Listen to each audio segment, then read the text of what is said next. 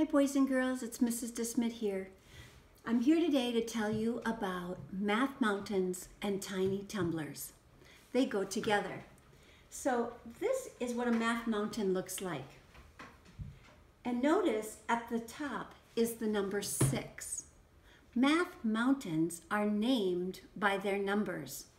So this is the 6th math mountain.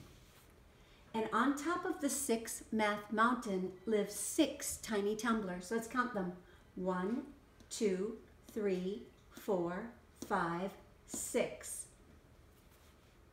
They match 6 tiny tumblers on 6th math mountain.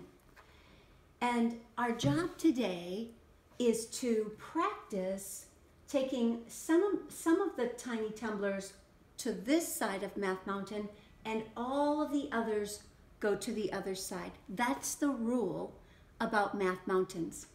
So I'm following along on page 416. This is the worksheet that we'll be practicing on today. It says, draw tiny tumblers on the math mountains. So on the first example, 5 of the tiny tumblers went this way. So this is what we're going to do. We're going to bring them down 1, 2, 3, 4, 5, and all of the others, the rule is that all of the others go to the other side.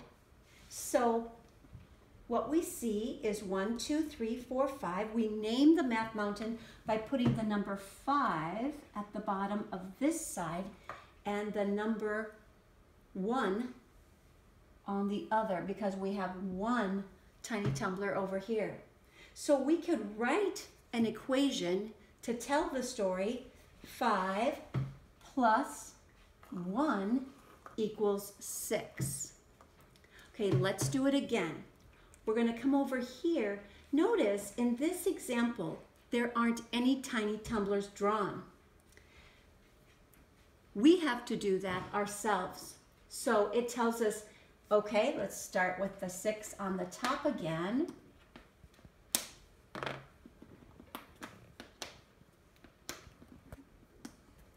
Clear our board.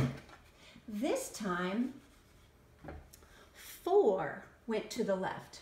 1, 2, 3, 4, and 2 went to the other side.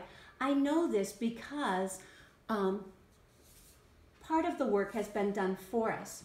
So we have 4 here and 2 here. What your job would be to draw the tiny tumblers. So let's pretend that I drew 4 here and 2 here. We need to write our equation. 4 plus 2 equals 6. This time, I'm going to take away our tiny tumblers. Okay, so I'll have to do all the drawing myself.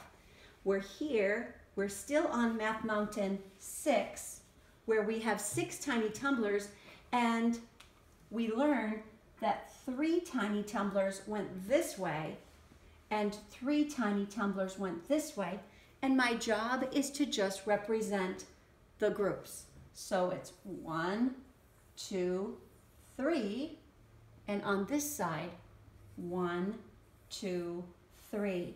Notice 3 plus 3 equals 6. 1, 2, 3, 4, 5, 6. Okay? We're going to do another example, but we're going to move from the 6 math mountain to the 10 math mountain to show you that it will work for all numbers. Okay, so we're going to clear our board, and this time we're going to start with 10. We're going to name our math mountain 10. And we'll have 10 tiny tumblers. We'll have them in groups of 5. 1, 2, 3, 4, 5. And then 6, 7, 8, 9, and 10. So 10 tiny tumblers on the math mountain of 10. They told us in the first example that 9 went this way. We're going to have to make a bigger math mountain to accommodate all of those tiny tumblers. So here we go. 1, 2, 3, 4, 5, 6, 7, 8, 9, and then all of the others came this way. Okay, so we have 9 plus 1 equals 10.